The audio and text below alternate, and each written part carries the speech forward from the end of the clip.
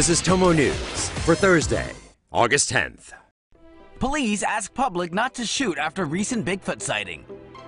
An alleged Bigfoot sighting in McDowell County, North Carolina this past week has captured the imaginations of cryptozoologists and naysayers across the country. It's also motivated police to warn citizens not to shoot at any suspected creatures, in the event it's not what they think it is. On August 4th, a team of amateur investigators known as Bigfoot 911 were on the lookout when one of the members caught sight of a large bipedal animal covered in hair. John Bruner claims the being took off into the dark forest, so he quickly gave chase and managed to catch sight of him again near a broken tree. Bruner says for a second, the two were locked in a stare down, recalling its face was solid black with no hair on it. The hair looked shaggy all over.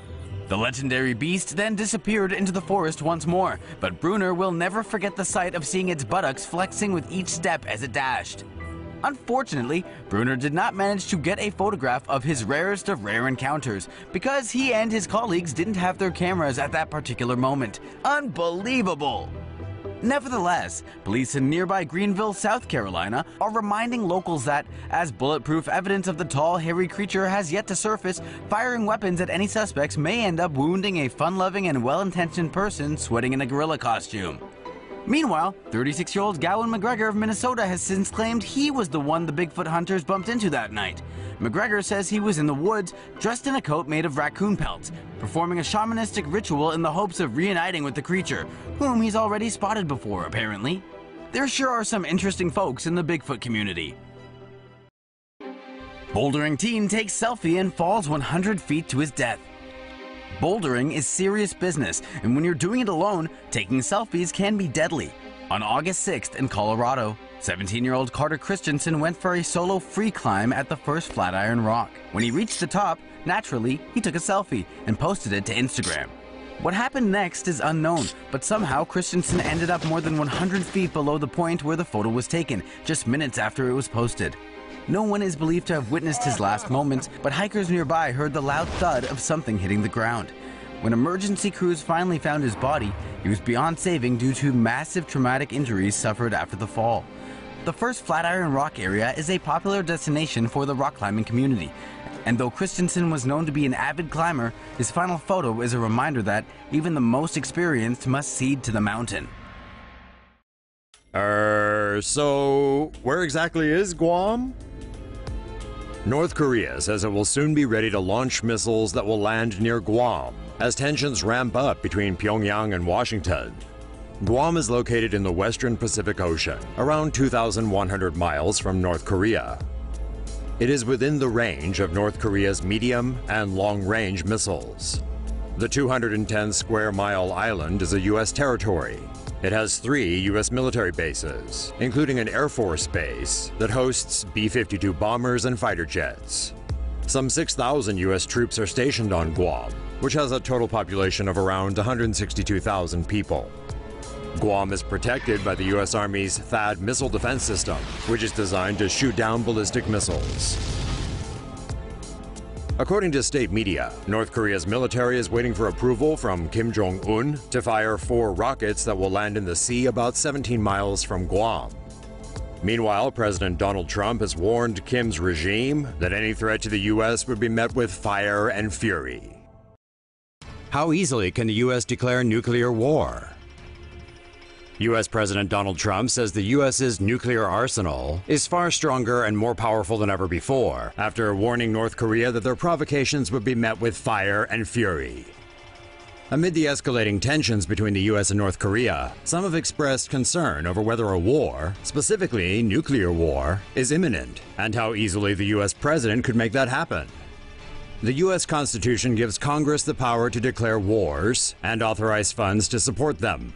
The president would normally appeal to Congress for authorization if he wants to declare a war.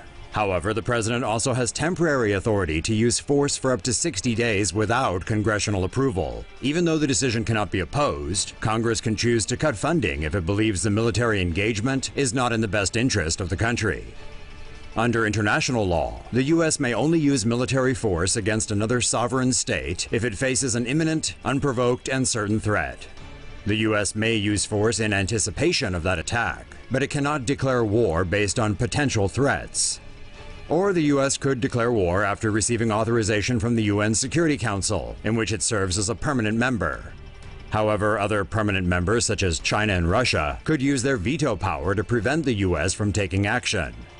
The U.S. and North Korea came very close to war in 1994 after Pyongyang announced its intention to withdraw from the Nuclear Non-Proliferation Treaty.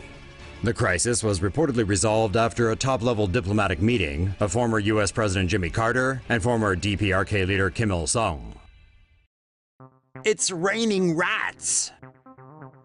From the E. coli outbreak in 2015 to the more recent norovirus scare in Virginia, seems Tex-Mex chain Chipotle just can't catch a break. And now with rodents reportedly making an appearance at a store in Dallas, you might want to start bidding those burrito bowls goodbye. At least 3 rats were crawling around inside a Chipotle in Dallas's West End historic district in what we can only assume was a quest to satisfy a mad craving for Mexican. The rats soon dropped in, falling from the ceiling and scaring the guacamole out of the lunch crowd. A video taken by a disgusted customer shows one rat lying limp while its companion scurries about, and another tries to frantically climb up a wall. Employees apologized and took the varmints away, and the rat's rear entry point was later spotted and repaired. Still, Chipotle's taking extra precautions, so the store has been temporarily closed for remodeling. On the bright side, at least the rats weren't cooking the meals. It might have been cute in Ratatouille, but in real life, that pesky rodent is gonna get it faster than you can say Disney. The Great American Eclipse will cause massive energy loss. The eclipse is just around the corner, and while many are excited, the astronomical event will also lead to a gigantic dip in solar energy production. The Great American Eclipse may cause a loss in solar energy production enough to power some 7 million homes. According to U.S. government data, California provides 40% of the solar energy in the U.S. The state will see its solar power generation capacity reduced by 70% between 9:02 a.m. and 11:54 a.m. local time on the day of the eclipse. To fill the power gap during this time, solar-reliant grids may turn to natural gas or hydro plants for energy. The eclipse is set to take place on August 21, 2017 in the U.S. Heard the one about IKEA rugs and Game of Thrones? You know nothing, Jon Snow. Winter is coming. Well, it will be at some point. And IKEA has got just the thing to keep Game of Thrones fans warm when the weather turns cold. Thronies have reportedly been flocking to IKEA in their droves after it emerged that characters like Jon Snow and Sansa Stark get parts of their costumes from the Swedish furniture store. The show's budget maxes out at $10 million per episode, so costume designers spent whatever copper pennies they had left on some sheepskin rugs from IKEA. The designers cut the rugs, shaved them, added a few straps, and then made them look worn, so members of the Night's Watch could wear them as capes. According to IKEA, online searches for the rugs have surged, and they're now expecting a big boost in sales. The rug info was actually revealed last year during a talk by one of the costume designers, but only received wider exposure this week. These IKEA staff at a store in London are clearly ready for the incoming rush of Thronies looking for rugs.